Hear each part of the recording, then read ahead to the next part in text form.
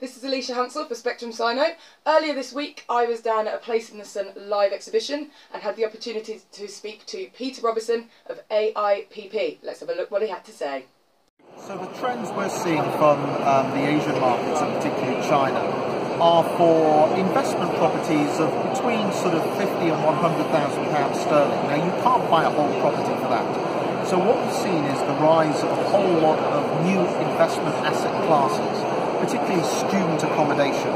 They're easy to get into, a 10-year hold, a good yield and dividend payment, and then it's an open market exit.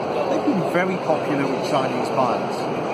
And what does it give a Chinese buyer, apart from obviously rental income? So underlying the interest in this market is the fact that the UK has got a very good land registry system.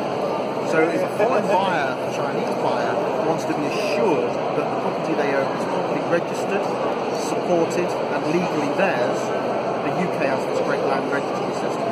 The UK rule of law means that it's also protected, and we have a very well established lettings business in the UK. In other words, there are professional management companies to make sure that the property is let and that the yield or the rent is repatriated to the owner in China.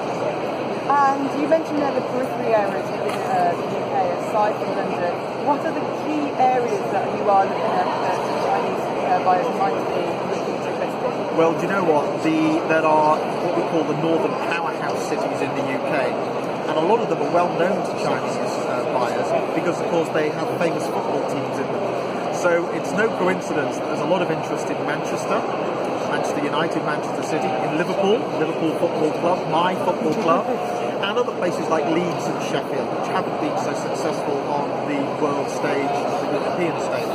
So you're really looking at the northern powerhouse cities where they're only just beginning to see the capital growth that has been in London for many, many years and has actually priced out a lot of people. So these northern cities are really now taking off, where most buyers, a lot of buyers, have been priced out of London. And you previously mentioned that you were looking at kind of £50,000 to £100,000 for the capital that they're going to be investing. For more high net worth customers, where would they be looking? Are we just focusing on London, or are we moving to other European cities? It depends what asset you want to hold. If it's a whole property, then of course you can spend a lot of money on property in the southeast of the country. That's where most of the value in real estate is tied up. Also parts of Cheshire and other parts of Yorkshire. But I would say if you're looking for a higher yield, a higher investment value, then you're looking sort of outside of the M25 orbital motorway. You're looking in very leafy, well-to-do areas, perhaps around Guildford, in Surrey, in Farnham, also in Surrey, Sevenoaks in Kent, and other areas which see the high net worth people that work in perhaps the City of London. They live in these areas, and there are some very, very expensive and nice houses in those areas. And of course the UK has got a real problem, which is an investor's opportunities, and that is there is more demand than supply of property in the UK, particularly for large family homes. So the right kind of home can be a real good investment opportunity. Obviously at the moment we're going through a little bit of political turmoil, if you would call it. To say the least, yeah. With kind of Brexit coming up. How do you feel that is going to affect the trend of people buying and feeling safe that their money's not going to devalue or be lost? Well, the Brexit issue aside, the UK has never been in the euro. The UK has got pound sterling. And with all the issues that are happening in Europe right now, and Europe's under a lot of pressure, Brexit is causing a lot of other European countries to think about leaving, we're basically looking at the strength of the English pound. And this has attracted a lot of buyers into the UK because the pound is still a very strong economy. And so buying a property in the UK is not only an investment in an asset class with a yield and a hold for 10 years, it's a currency play. It's a currency play in pound sterling. And from what I've heard, the pound is going to do well over the next few years, whereas the euro really is going to remain under a lot of pressure. But who knows what the future really brings in currency. Talking about the euro there and kind of Europe, where are you feeling are the powerhouses within Europe, and maybe for the Chinese market where they're going to be buying, and again, what benefits they get apart from the rental yield?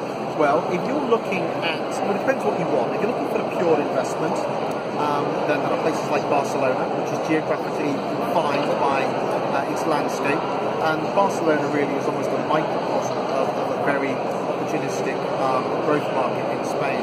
If you're looking for holiday and lifestyle, Marbella in Spain is also very popular, and of course the French Riviera also. Brindisi in Italy is doing very well at the moment for lifestyle, and of course the Italian culture and the lifestyle that brings is very attractive. If you're looking for a residency visa, then there are a couple of golden visa programs with a floor price of 500,000 euros in Portugal and 300,000 euros in Spain.